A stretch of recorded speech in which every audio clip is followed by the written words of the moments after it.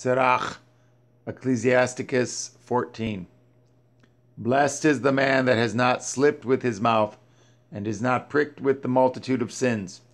Blessed is he whose conscience has not condemned him, and who has not fallen from his hope in Yahweh.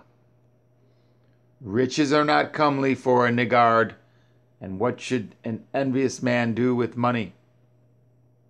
He that gathers by defrauding his own soul gathers for others, that shall spend his goods riotously.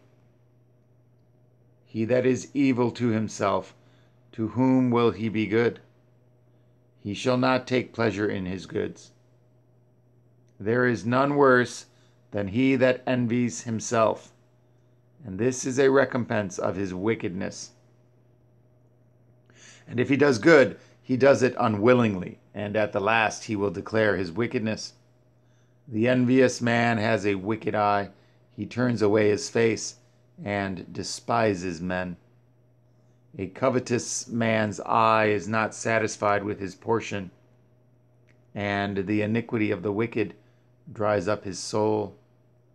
A wicked eye envies his bread, and he is a niggard at his table.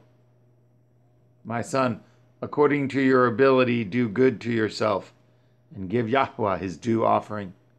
Remember that death will not be long in coming, and that the covenant of Sheol is not showed unto you. Do good unto your friend before you die, and, according to your ability, stretch out your hand and give to him. Defraud not yourself of the good day, and let not the part of a good desire overpass you.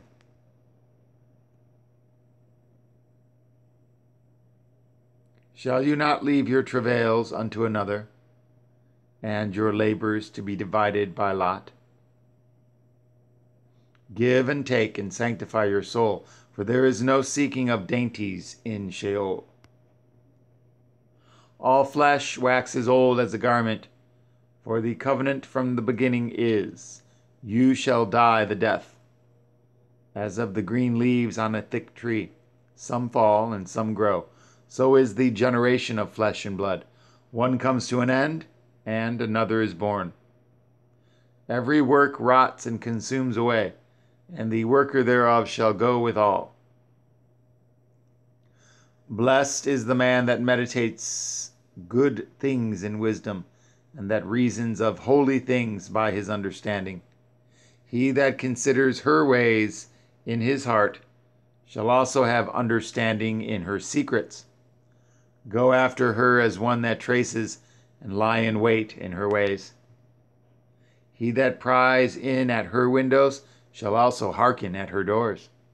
He that lodges near her house shall also fasten a pin in her walls. He shall pitch his tent nigh unto her, and shall lodge in a lodging where good things are. He shall set his children under her shelter, and shall lodge under her branches.